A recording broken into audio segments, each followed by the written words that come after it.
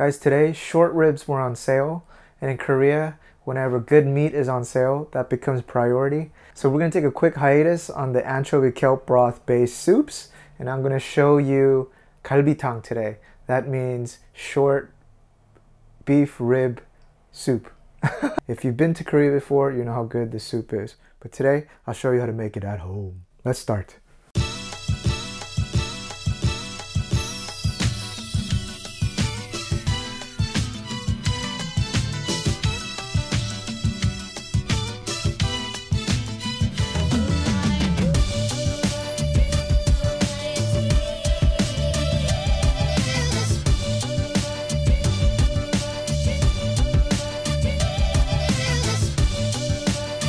And here's 1 kilogram of beef short ribs. Now, these are some of the best meat to actually grill on a barbecue. If you feel like barbecuing it instead, good for you. But today I'm going to show you how to put it in a stew. And if you take a look, the bone or the rib bone is here on the bottom and it's attached to the meat.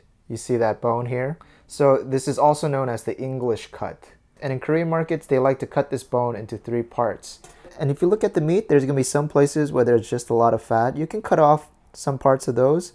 And of course, there's fat that's like marbled into the meat. You don't have to worry about this, but you could knock off some of the fat on the top here. All right, guys, so now I trimmed off some of the fat. Again, not everything. Don't be too scared of the fat. It adds a lot of flavor to the broth. And then we're gonna dunk each piece in cold water. But why? Well, we wanna get a lot of the gunk out of the bones. And normally it's good to let it sit for 5 to 6 hours, but who's got time for that? Let's keep it for 2 hours. Alright guys, it's been 2 hours. You can obviously see a lot of the blood has come out from the meat. Let's empty this out. Give another wash under cold water. So we'll put these guys in. And before we start the broth, we're going to give these bad boys 1 hard boil. And this is going to get any of the remaining bone chunks or any of the nasty stuff out of the meat. Cover it with enough water to keep it submerged. I'm going to bring it up to a boil. And once it's boiling, we're going to reduce the heat to a medium low. Let it boil for 5 minutes. And alright, 5 minutes has passed. We're going to drain it and then give it another rinse underwater. These short ribs now are not going to release too much gunk from the bones. They still have a lot of flavor and they're going to flavor the broth. And then we just need a few more vegetables to flavor the broth. First one is Korean radish. L as in Larry. Cut that much off. Cut off the tip as well. And then we're going to just need about half of this. Let's use a speed peeler on this. Take off the skin. Then we just need half an onion. Spring onion, 4-arm piece, and then green stalk, same size, so the 2 won't get lonely. 10 cloves of garlic. And the next thing, you open all your cupboards and you try to find the biggest pot that you have. I call her Big Mama. Put all of our beef pieces in, put all the other vegetables in, as well as the garlic pieces. Right, a 1/3 cup of mirin or any white cooking wine. If you can't have alcohol, just skip this step. And once it comes up to boil like this, let's reduce the heat to a medium low, gently simmer for 1 hour. Let's put the lid back on, but we're gonna check back in about 30 minutes to pull out the radish. So set a timer for 30 minutes and start. And this soup isn't complete without some Korean potato starch noodles. It's also known as glass noodles, but they're used in japchae.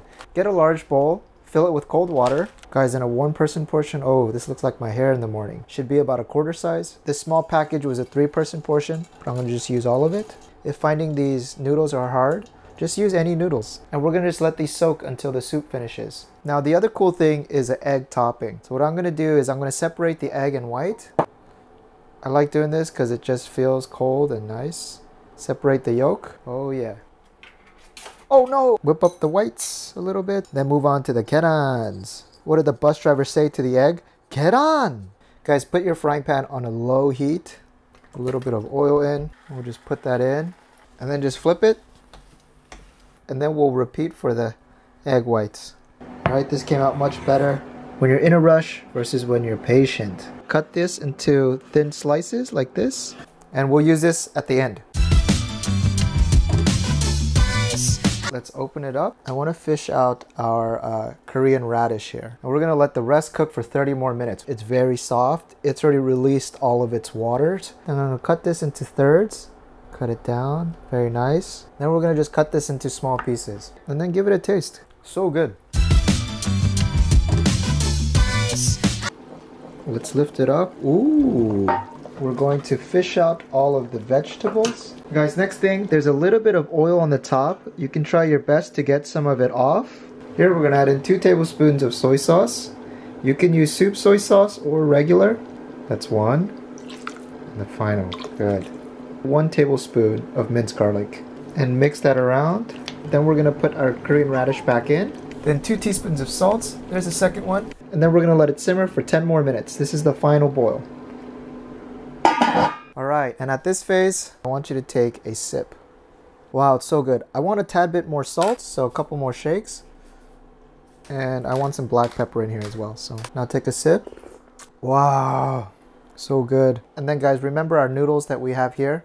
Let's drain this. And I'm kind of tempted to throw the whole thing into the pot, but then the noodles will get way too soft. So if you're not going to eat the entire soup in 1 serving, so instead let's build a 1-person portion. Let's put about a quarter size of noodles on the bottom here. I would say 3 bones per person. And just look at that meat. Oh my gosh. Get some broth in here as well. Over the top. Guys, we're gonna put some of our eggs in one corner here. A little bit of our whites as well. Top with some spring onions.